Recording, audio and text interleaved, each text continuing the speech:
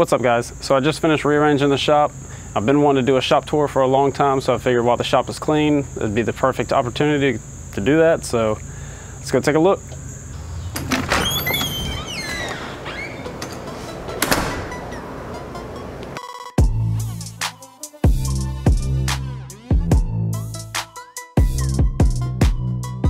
All right, so starting in the front left corner of the shop, I have a titanium multi-process welder. Just now starting to get into welding. Again, I haven't done it for a long time. Practicing some TIG and MIG just for some projects. On around to the drum sanders, a 19 by 38 Supermax. I don't use it all that often, but when I do, it comes in handy. Underneath it is the Craig Foreman for drilling pocket holes. Next is the Laguna bandsaw 14BX. The one I had before was a Craftsman.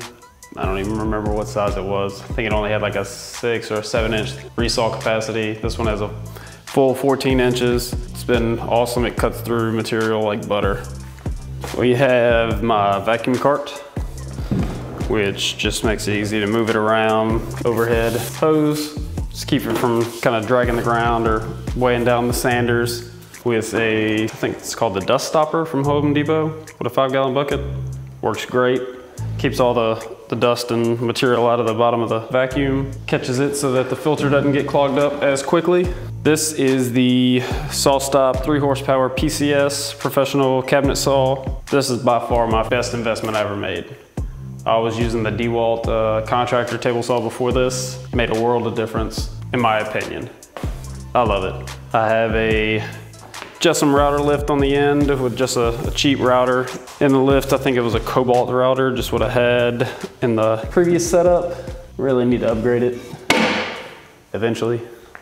Here I have a French cleat wall with my extra table saw blades, dado zero clearance insert, cartridge for the dado blade, and then the dado stack, some woodpeckers, layout tools, and then my collection of clamps. Dust collection is a modified Harbor Freight dust collector. I added the filter, upgraded the impeller to the Rikon. I think it was either a 12 or a 14 inch impeller, and added the Super Dust Deputy from Oneida, which made a significant difference in performance compared to what it had originally, but it's still not as good as, say, buying one that is set up like this. Like I have a ShopFox setup that's kind of small, same horsepower, that does significantly better than this one still does, which I'll show you that one in a minute. So I have my dust collection, blast gates, adjusted with this rope. And right now, until I'm sure I want everything where it is, I'm not gonna hard pipe everything, just so I don't have to do it over again if I do decide to move something. Because like I said, this is a new setup that I just finished because the miter saw used to be in the front left corner where we just were. So I'm gonna try it out for a little while before I put in the dust collection permanently. And then we're gonna move on to the miter saw station. So for the miter saw station, it may look familiar if you watch Jay Bates' video. I purchased his plans when I first moved into this shop, and I've loved this setup. Love the amount of storage that it has. The plans were awesome, easy to follow. Starting here is where I charge the batteries. Basically got the charger for the Milwaukee and some old Craftsman drills. Here I have commonly used small parts, 1/4-20 fasteners, magnets, all my drills and batteries. Like I said, I use the Milwaukee platform. Most common bits that I use. I have my glues, super glues, a little epoxy, first aid kit, mallets, and pencils. I have a DeWalt DWS 779 12-inch compound miter saw.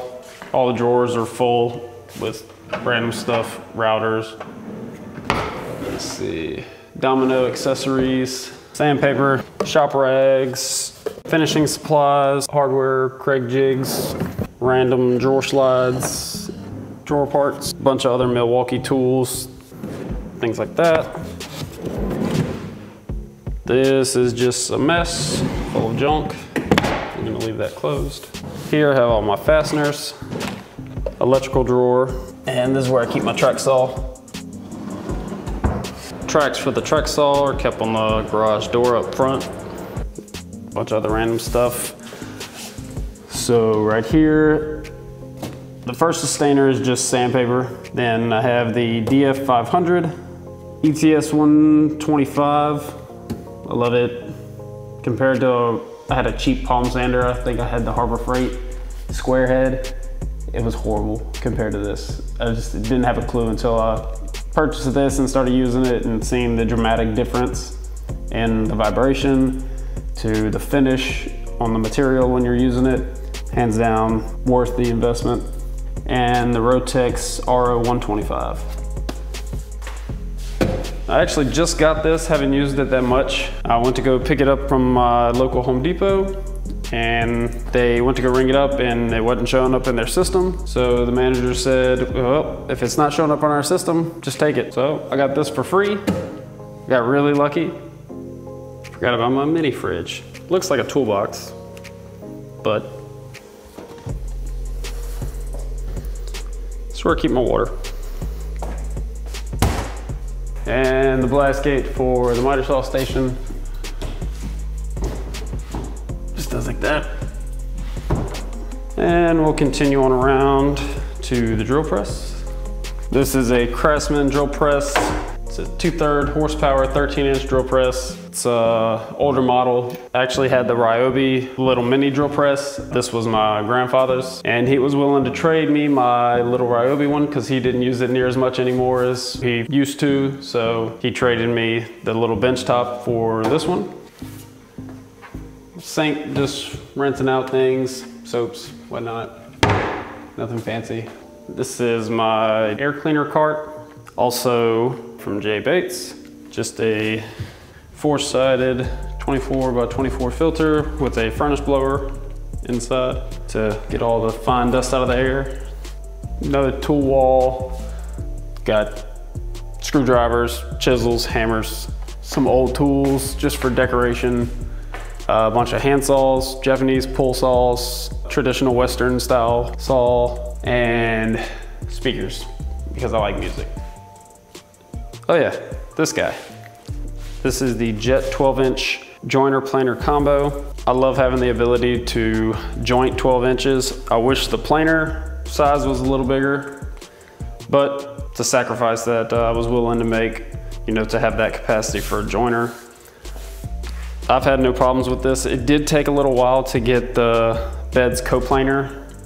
Now that may have been because it was my first time ever messing with a joiner, or maybe because, you know, some people have said that this particular model is hard to get coplanar. So it took me about, I don't know, 2 hours to get it dialed in, plus I'm a little OCD, so I was getting it to within 1/1000th of an inch. Also, a new addition is this add-on over here. Just cut this wall out. So I used to have a 12-foot lean-to that went all the way through from the outside, but I closed in 20 foot of it because it used to be 30 foot deep, but I closed in 20 feet of it, and I put this guy in here just a few months ago, actually. So this is where I store all of my sheet goods and all of my lumber. As you see, I have a little bit of a collection. This is the Shopfox dust collection system that I was telling you about. That it's the same size. I want to say it's a 2 horsepower. Actually, this one might be 1.5. 1.5 horsepower. So it's actually smaller, but it does significantly better than the Harbor Freight one does, even with the upgrades. Now I do have a 6-inch intake on this one, so that makes a little bit of a difference. Overall, it's a good system. Model number is, it's a W1823 Shopfox dust collector, Cyclone, all in one. And it's actually mobile, it rolls around. And then the 4x8 Avid CNC. I've had it for about 3 months now. And I use the J Bates wasteboard setup. If you're not noticing a trend here, I kind of copy a lot of things that Jay does. He's been a big inspiration to my woodworking endeavors.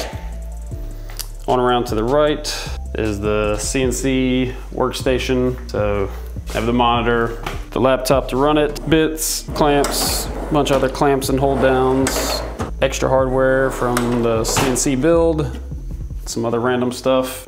This is my tool chest full of mechanic type tools, wrenches, box wrenches. I have a little small pancake air compressor back there. Over here I have spray paint storage or any kind of other aerosol can, and my mobile cart for the Fuji Minimite 4 Platinum. That definitely speeds up the finishing process, being able to spray it. Hose, remote for starting it, things like that. And that's pretty much it for this room. So this is my workbench. It's a Husky adjustable height workbench. I just put a different top on it. I like the fact that it's adjustable height so that if I need to use it as an in feed or out feed for any tool in here, I can. Have all my layout tools in here, to tapes, shooting board, all of my hand planes. Over here I have some clamps for the table. Here I have little bench standoffs that I made. Woodpecker clamping squares. Random, I'm gonna close that.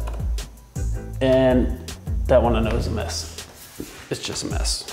You don't wanna see it. This is a metal cabinet that I just picked up to keep all my finishes, things like that. Rubio, gel stains, regular stain, paints, shellac. This is all the Fuji spray system stuff, extra glue, oils, acrylic paints, things like that. Nothing fancy. And this is because I wanted to start working out again because I'm losing too much weight. My wife says I'm too skinny. Oh, yep, that's enough. And back to the door.